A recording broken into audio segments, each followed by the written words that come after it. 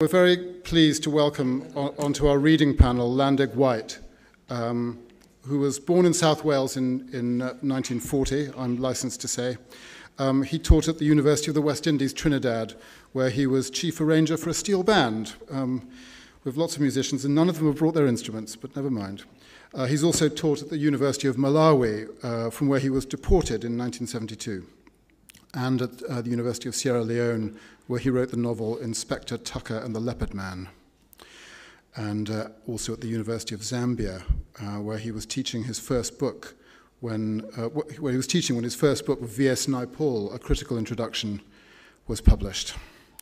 He's taught at York, where he joined the Centre for South African Studies and becoming its director in 1984. And here he wrote two Mozambican histories, The History of a Village in Malawi, a study of South African praise poetry, an anthology of African oral poetry co-authored with Jack Mapanje, and three collections of his own verse, Traveller's Palm, Arab Work, and Singing Bass. Wonderfully entitled Where the Angolans Are Playing Football, Selected and New Poetry, was published by Parthian in 2003. And since 1994, he's taught at the, I hope I'm going to pronounce this right, Universidade Aberta, Open University in Lisbon, and his translation of Camões's great Portuguese national epic, the Lusíads, won the Teixeira Gomes Prize in 1998. And Landeg is a member of Academy. And we're going to ask him to read first, and then I'm simply going to ask the poets to read in order of seating at the panel. Landeg, thank you.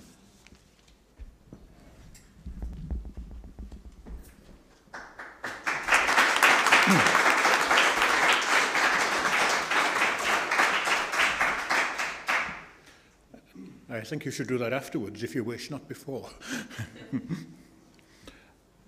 As Daniel said, I live in Portugal these days. We've been there for about 17 years. When we first moved to Portugal, my wife and I, we had to live fairly close to Lisbon because my youngest son was still of school age and needed to go to the international school. Once he'd finished there, though, we moved out away from Lisbon to where we now live, in a village about 20 miles northwest of Lisbon, going towards the coast. We moved to a patch of land where we were planning to build a house, and simultaneously he was about to leave to go to university here in Bristol. He went to the University of the West of England.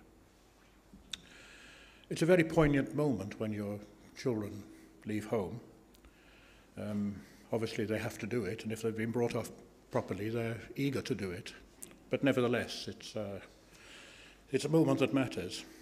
The younger son, John, it was his 19th birthday. We organised a barbecue for him and his friends on this patch of land that we'd bought before we'd built the house. And his elder brother had also spent the summer with us, and they were both of them due to leave within a couple of days. We organised the event on what we were planning to turn into a picnic area. It was a patch of land we had concreted, but done nothing more with it. And that's the occasion that the poem describes. That's the explanation of the title, The Platform. Something else that is referred to in the poem is a contrast that was very striking to me in my childhood. I was brought up by a very religious household, where a distinction was made between the story of the Exodus in the first books of the Old Testament, the image of life as a pilgrimage through the desert to the Promised Land, although of course one never reached the Promised Land in this lifetime. It was after death you got there. And a very contrasting image of the settlement in Palestine, as described in the book of the Psalms, where life is no longer a journey in a straight line. Life is an annual cycle of springtime and harvest. And I mention that because it's referred to in the poem. The platform. John's 19th birthday barbecue, the week before they both depart.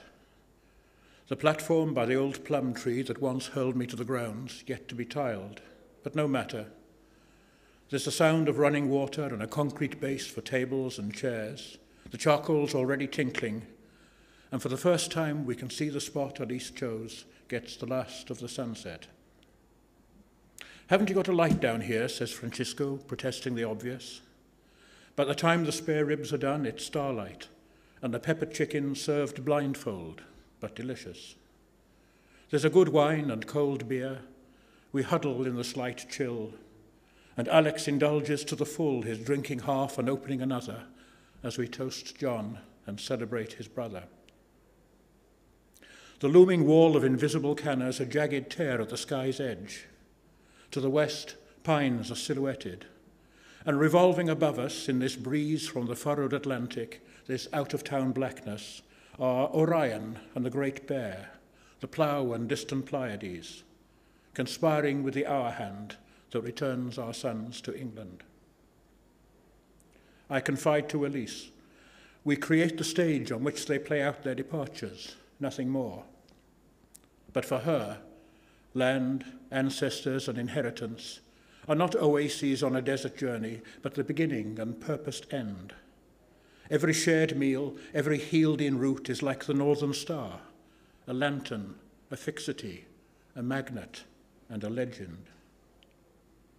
I remember the Exodus and the Psalms, the antipodes of my childhood, the straight and narrow pilgrimage, the annual round of milk and honey.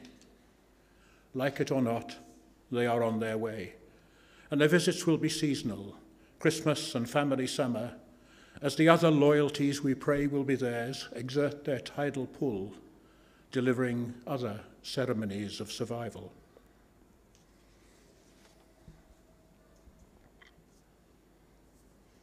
As you've heard from Daniel, I spent a good deal of my earlier life in different parts of Africa, in Malawi, Sierra Leone, Zambia, and Mozambique, where my wife was brought up. And among the research that I did while I was there were a study of Southern African praise poetry. Praise poetry is an English term for a kind of poetry that is actually more complicated than praise. There are poems addressed to chiefs, which may be praises, but may be intensely critical. There are poems sung by women to their husbands, by sons to their fathers, and there are self-praises, poems in which people boast about their own achievements. And influenced by the research I did on this material, which occupied me in some years, I was tempted one day to try my own self-praises.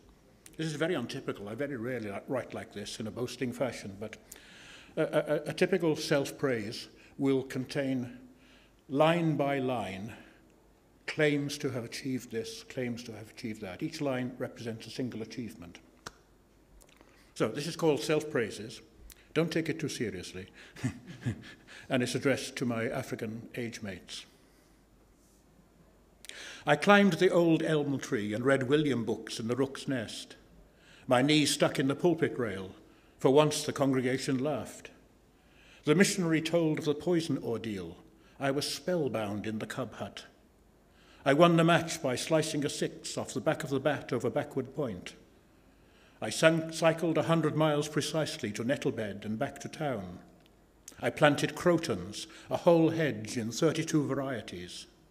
I scored Sparrow's Melder for the steel band's panorama. I made love to the circuit minister's wife in a dark corner of the cane field. I decamped from the island under an arch of leaping dolphins. Baboons jumped on my steving bonnet as I stalled on the escarpment. I crossed the longest bridge at dusk, reading of another country. I found her on a sand dune where a coconut palm strained at its bowl. She, to whom all metaphors returned, was outlined with chevrons. She stretched like a tigress, adorned with her stripes. I watched the beetles spinning downstream, swept from the flooded causeway. My dugout parted the hyacinths in search of the hidden history. When the armed guerrillas ambushed us, I said, "Oh, there you are." From 4 jobs, I resigned. From the 5th, the president deported me without rhyme or explanation. I helped at my son's birth. He came out looking dumbfounded. My proudest expedient, bribing our baby onto the plane. The professor rang at midnight. My poem was a masterpiece. I designed and built a kitchen to a millimetres calculation.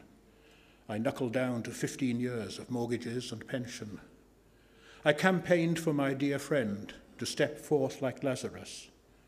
My vine in Viking territory was a miracle of survival. My garden exploded in poppies and cornflowers.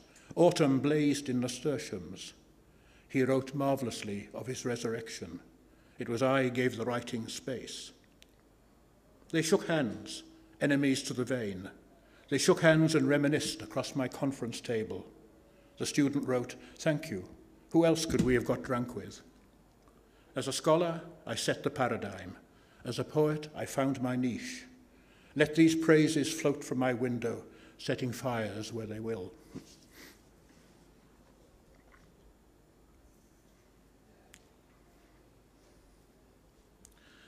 And to conclude, this one is called When Paul Celan Met Heidegger. I think you will know of this celebrated meeting between Paul Celan, the German poet of Jewish descent, and Heidegger, the philosopher who was so tarnished by his association with the Nazis.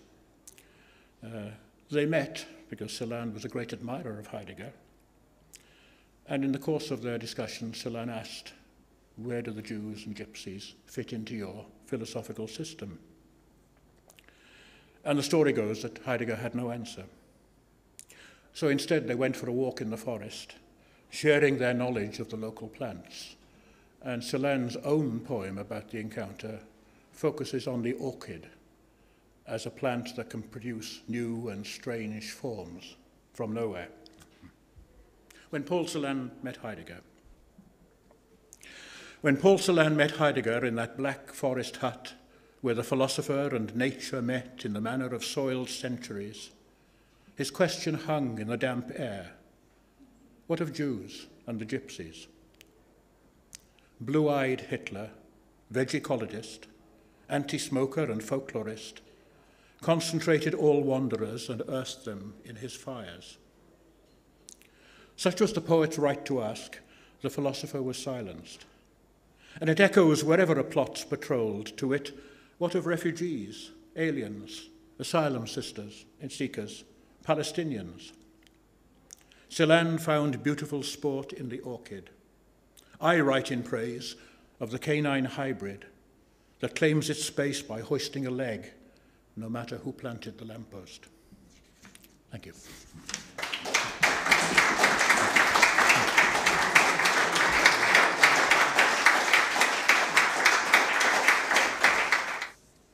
I'll read a few things that are about translation, coming at it from different angles.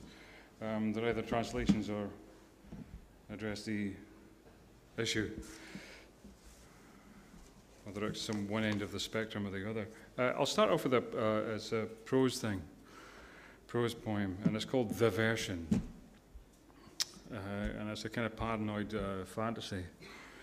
The Version. Like many of my colleagues, I too received the envelope of dark green card bearing the blue and gold stamp of their far-off land and the invitation to contribute a new poem to be translated for the 500th edition of their journal, which would contain nothing but foreign poets. This was soon after the Slovenian business, and I would rather have hacked my hand off at the wrist than see my work diminished in that manner again. But my mortgage payment was looming, and the line rate was impossibly generous, so I conceived of a brilliant plan. I would write a poem about translation, designed to lose precisely everything in translation. Such would be the density of its idiom, the baroque recursion of its argument, the depth of its lyric intrigue. Its subject, or at least such tiny part of it as could be paraphrased, was a poem so volatile that it burst spontaneously into flames before it could be read.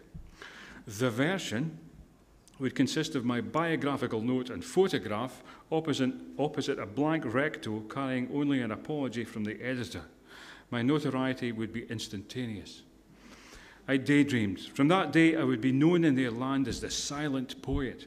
My black books would be as set text at their universities. I would be flown to their stadia to not read to thousands.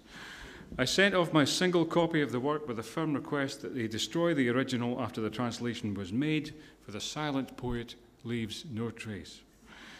As I'd predicted, a succession of their own poets ducked out, claiming everything from migraine to the sudden deaths of close family members.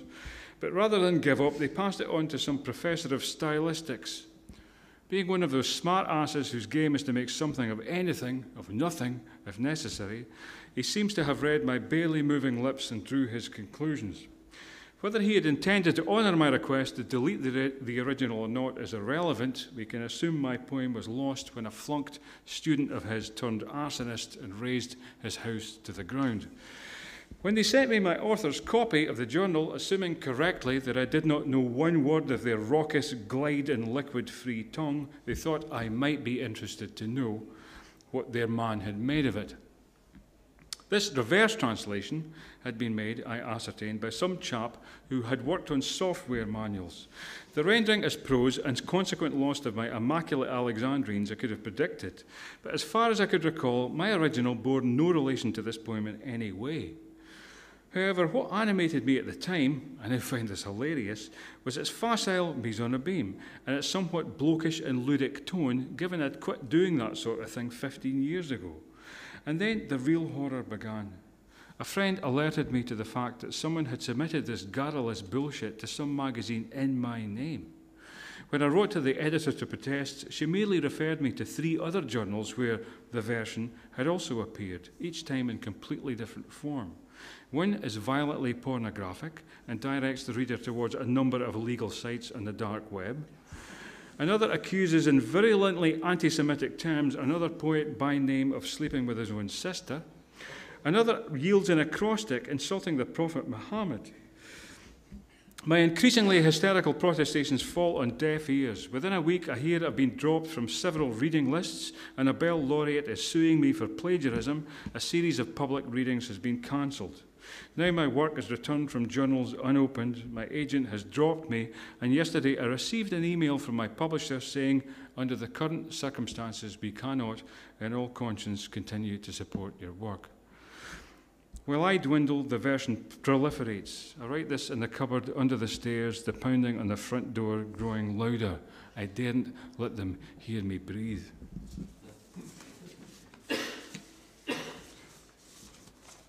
This is it's a sort of a translation in as much as it's intertextual. And something that's occurred to me today is the degree to which we'll have to see the intertextual as continuous with the idea of translation. I hadn't really thought about it in that way before, but I do now. And this is, it was a commission, which normally don't go well, and this may not have either. But it was about Actaeon. It was a commission to write about those wonderful Titians on the death of Actaeon. And this sort of takes its inspiration, or is derived from the Ovid version of the Actaeon myth and Metamorphosis. And there's that wonderful bit in particular that I use as a tag at the start. The poem's called A Calling, I should say. That wonderful bit where Actaeon has been turned into the stag by Diana. And his own dogs are set upon him, but the members of his hunting troop are calling out his name, saying, "Actaeon, where are you?" You know, but he's at that moment being transformed into the beast, and he says, "Velit abesi quidem sed adest." He would rather he was not here, but he is here. A winter train, a gale, a poacher's moon. The black glass. Do I honestly still blame the wrong turn in the changing rooms I took when I was 6 and stood too long to look? The scream Miss Venner loosed at me. The nerve. I was ablaze.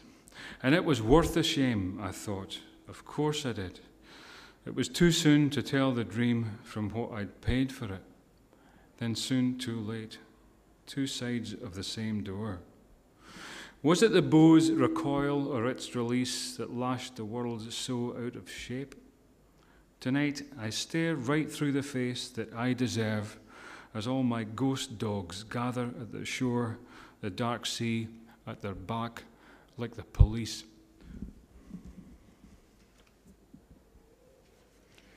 I'll read a couple of versions from Antonio Machado that represent the kind of extremes of translation that we talked about today.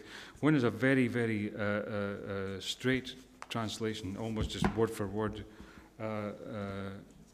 what's in the original. And sometimes that goes just fine, and I think it's the whole point about versioning is it's a process and not an operation. So it's as long as it need be, and if you get lucky, it can be quite a short process. The point is just the validation of that, of the worth of that process. Nothing. A poem called Nothing. Sorry. So, is this magic place to die with us? I mean that world where memory still holds the breath of your early life, the white shadow of first love, the voice that rose and fell with your own heart, the hand you dream of closing in your own, all those beloved burning things that dawned on us, lit up the inner sky. Is this whole world to vanish when we die, the life that we made new in our own fashion? Have the crucibles and anvils of the soul been working for the dust and for the wind?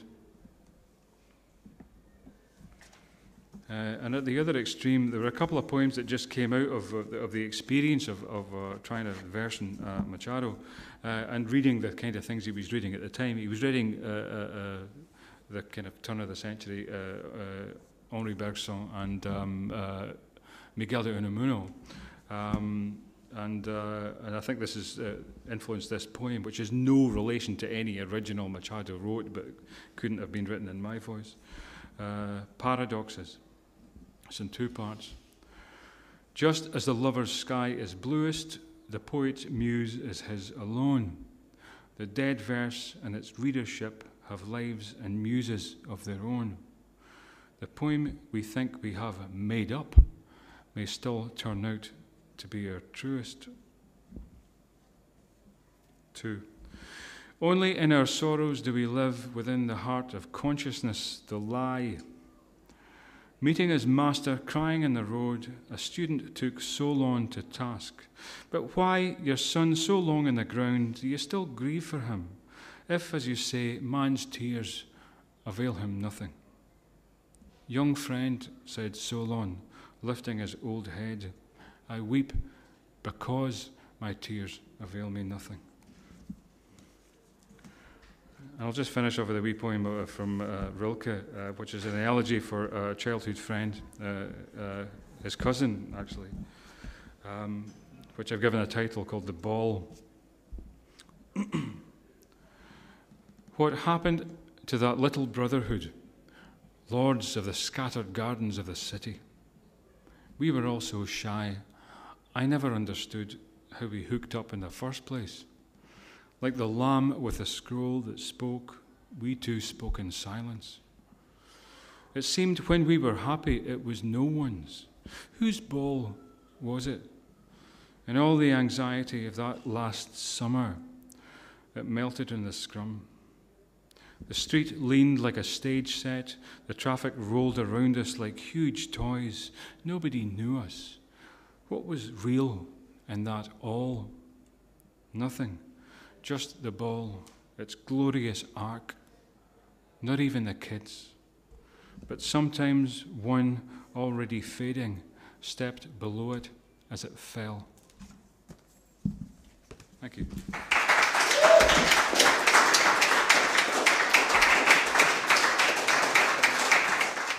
I'm just going to read from translations,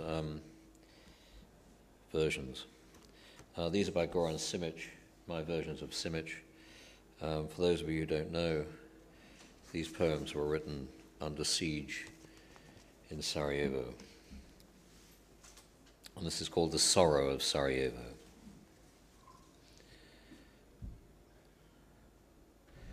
The Sarajevo wind leafs through newspapers that are glued by blood to the street. I pass with a loaf of bread under my arm. The river carries the corpse of a woman. As I run across the bridge with my canisters of water, I notice her wristwatch still in place. Someone lobs a child's shoe into the furnace. Family photographs spill from the back of a garbage truck. They carry inscriptions. Love from, love from, love. There's no way of describing these things, not really. Each night I wake and stand by the window to watch my neighbor who stands by the window to watch the dark.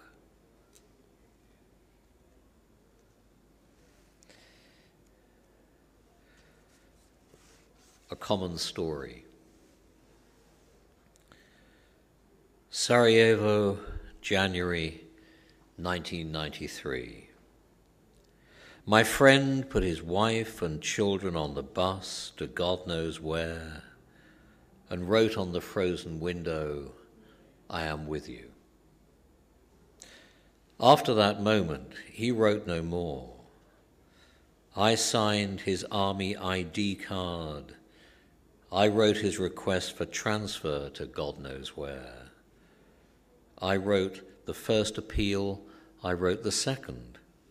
I wrote love letters to his wife and kissed his children each 100 times. I wanted to sign these letters from someone whose words have been sluiced into the sewer by whoever cleans the shit and snow off buses. When they brought him to the hospital, it seemed that half his body was missing. I ran to read him a letter from his wife, the first letter she'd sent, a love letter I'd written as fast as I could. He didn't hear me. He was breathless, dying for breath, trying to find enough breath to say out loud the words that had been sluiced into the sewer by whoever cleans the shit and snow off buses.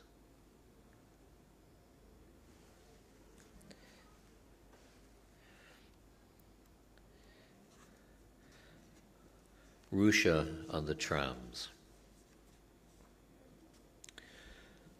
All that remains of Russia is the weasel fur from the collar of her coat and a monthly pass for the tram. Now all the trams rust on the rails, and Russia takes long walks with the angels. Her wardrobe is hung with shadows. The only thing real is the greasy fingerprint left on her tram pass by the conductor. I wonder if he's still alive. I wonder whether in some other life his fingers might touch the weasel fur on Rusha's collar. I don't know. Honest to God, I don't know how to think about that after a year of war.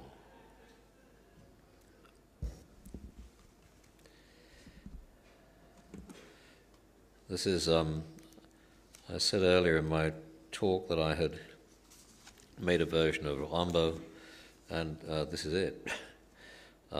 It's my version of Rambo to Chasseurs de Poux, the women who search for lice. I call it Scalp Hunters.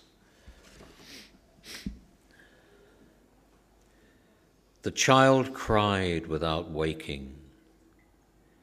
When they went in and stroked his head, the two sisters, they could feel the dried blood in his hair, like husks in a web. They set him by a window open to the moor, still dreaming, but he caught the dawn wind, sharp with broom and brine.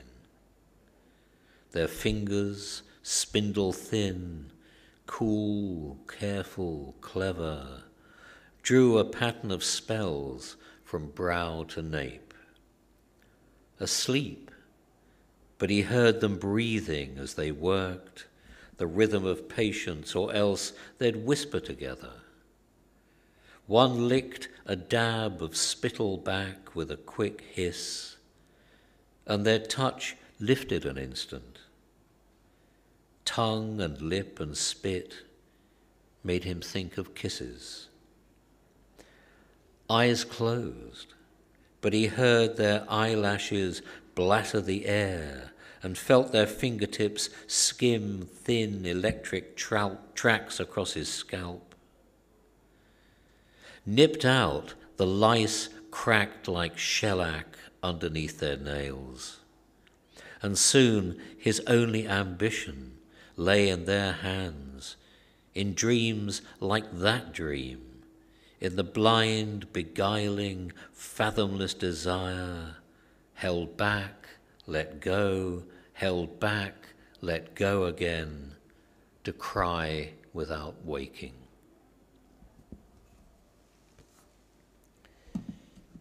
And these few are my versions of the great Greek master Yannis Ritsos. This poem is called Women. It's so typical of Ritsos. Our women are distant. Their sheets smell of good night. They put bread on the table as a token of themselves. It's then that we finally see we were at fault. We jump up saying, "Look, you've done too much. Take it easy. I'll light the lamp." She turns away with the striking of the match, walking towards the kitchen, her face in shadow, her back bent under the weight of so many dead. Those you both loved, those she loved, those you alone loved, yes, and your death also. Listen, the bare boards creaking where she goes. Listen, the dishes weeping in the dish rack. Listen, the trains taking soldiers to the front.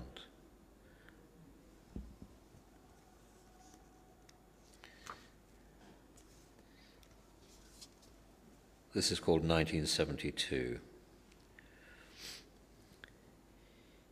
Each night, gunfire.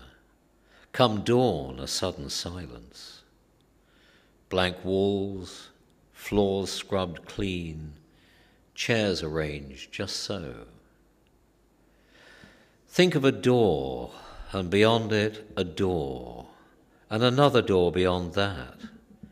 The spaces between crammed with the kind of cotton waste they use to fill the mouths of the starving or the dead. Our heroes are small men, pasty-faced and fat.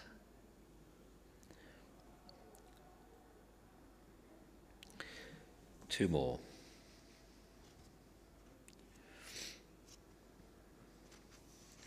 This is called Lopsided. He chalked a lopsided square on the floor. He drew a door and stepped inside. He drew a window, then in the corner, the outline of a woman. Light from the window struck a glitter off the crystal chandelier. The woman was naked. She would have to be.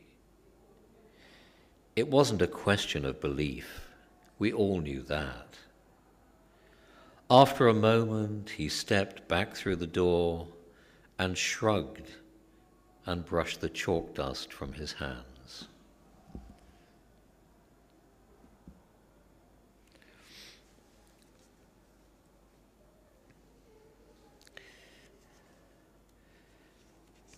And finally, this is called The Kiss. The sea was dark in the sun. He put his mouth on hers. How strange, that coming together. Her spittle was wine and salt. Later, he took salt from the tip of her breast with the tip of his tongue. She woke to a scream and went to the window. There were cats on the ridge tiles. An old woman was reading a letter by the glow from a street lamp. Music ran under the sound of the sea. Next morning, they walked through an avenue of statues, broken limbs, blind eyes taking the light.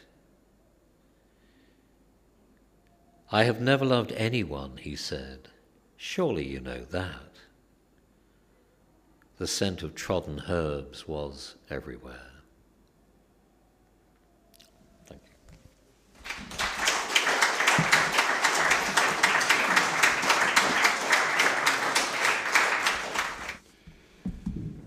As Michael Longley once remarked, there's no such thing as a short poetry reading, so I'm, as it were, the last man standing. So thank you for listening to us and participating in the obsessive conversation which we can't stop having.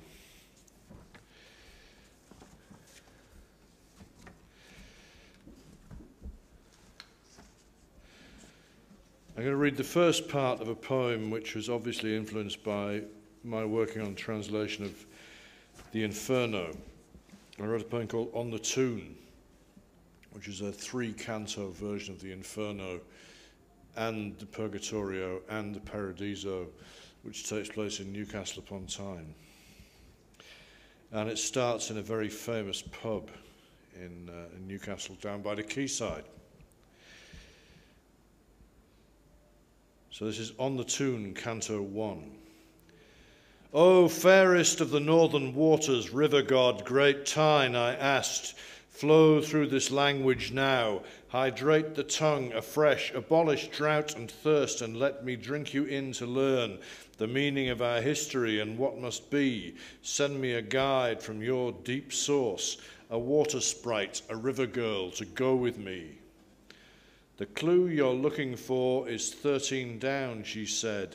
"It's river stairs, and learning that will cost you. Mine's a turquoise wicked." I looked up. There she sat along the bar, in the unmoving reaches of the afternoon, among the far-gone gadgies in the Crown Posada, bold as brass, with long black hair, green eyes, a tiny dress of shifting emerald and jet. I put the paper down and fetched her drink, and as she raised it to her lips, it seemed we stood beside the Tyne by night, no moon, a black tide licking past, ourselves alone. A boat was waiting, moored beneath the stairs. She led me down, took up the oar, and as we stood upright, traghetto style, she swung us out beneath the great arch of an unknown bridge and on into the secret hell of Tyne. First came a labyrinth of flooded passageways with dead men labouring waist deep in ice to win the coal that never reached the light. I saw them crushed between the jaws of tunnels only to unearth themselves and then resume their labours with a passion whose futility they knew but would not bow to. No one spoke. As we moved off, the echo of their picks came after us a little way until the stream grew broad again and steered us to a subterranean sargasso, the breaker's yard of all the ironclads the Tyne had launched for the engagements at Tsushima, Jutland, and the rest.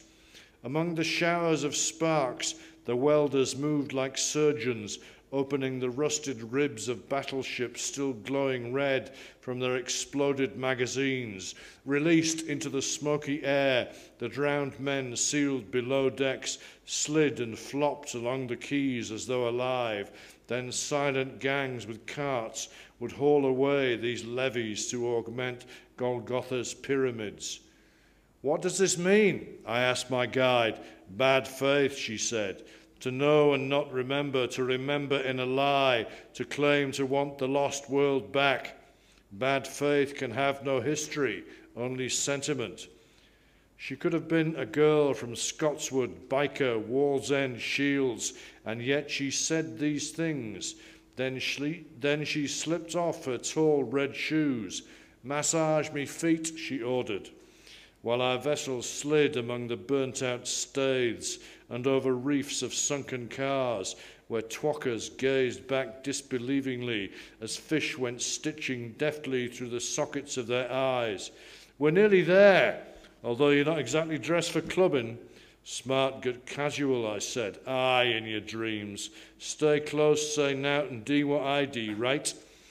A wall of smoke arose before us, warehouse windows speaking bursts of flame as wooden tenements consumed themselves and everyone inside, while firestorms tore down the city's spires, and night ran red and black and gold as in a biblical comeuppance. Vast explosions in the riverbed threw gouts of mud and bones around us, yet the girl betrayed no fear, but brought us to a cobbled ramp that seemed to tunnel upwards through the fire, and at its head a pair of vast red doors stood open, guarded by a triple-headed bouncer, all immaculate in black, who chewed his wad with the ferocity of Alex Ferguson. "We're on the list," she said. He waved us in. Beyond there lay a wilderness of mirror-work and false light, flaming ever more exclusive rooms. The whole place sweated heartless noise, to which dog-headed dancing girls performed in leotards of black and white, while slabs of lard in dandruffed suits rewarded them with absolute unsmiling concentration, feeding powder up their ruined noses as a timeless duty princes of the city deign to undertake. "So here's where money came to waste itself. Let's stick to lemonade," she said. "It took them centuries of violent integrity to bring Jordismo to perfection. Here's the fruit they like to claim of all that grim endeavour, samurai of self-indulgent crap who bloom like cherry blossoms. So, now let them die." On giant screens by the Olympic pool of schnapps, the match was on. Was that Gig Lane? But no one watched, since even here at Pleasure Central, everybody knew the game was up. Tonight was next time, us foretold. Tonight was fire. And as I thought this, flames burst from the pumps and lard men's mouths, a final utterance that kept the faith with all that proud extremity and had no breath to waste on content after all.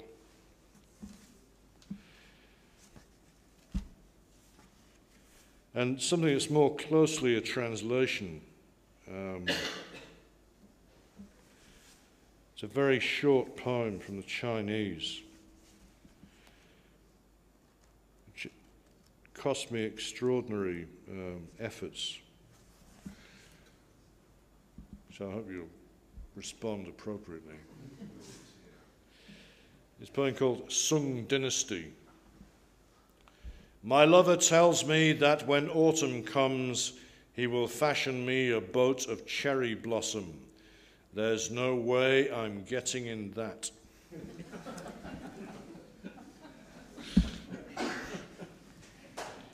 And to finish, thank you for listening to us, ladies and gentlemen. I started to go deaf, as middle-aged people do. And it got to the point where my nearest and dearest was shouting at me in the car because I couldn't hear what she was saying. And on alternate days, I had the initials ODB. Sometimes it would be "Oh Darling Boy," and other times it would be "Old Deaf Bastard." So I went to get some hearing aids fitted, and I did on the NHS, God love them. But I found that I could hear absolutely everything, far, far, far too much. It was like being Ray Milland in The Man with X-Ray Eyes, only it was with the ears. And one day when I was doing a reading with David and Don in Cheltenham, I began to pick up Radio Luxembourg, even though they'd ceased broadcasting several years before. So this is called audiology, and I suppose it's about knowledge. Thank you for listening. And Audiology. I hear an elevator sweating in New Orleans, water folding black on black in tanks deep under Carthage, unfracked oil in Lancashire, and what you're thinking. It's the truth. There goes your silent count to 10, the held breath of forbearance, all the language not yet spoken or unspeakable, the dark side of the page. But this is not about you.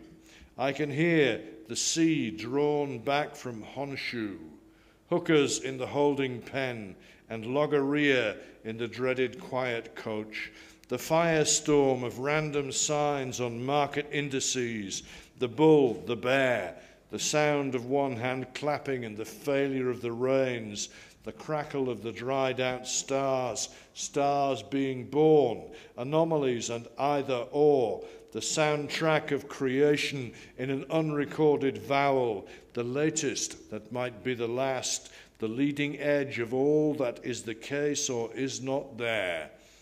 The contradictions cover such a range, and I'm told that soon it will be easier to balance out the love cry and the howl, to wear an aid and act my age, to hear the world behind this world and not to crave amnesia.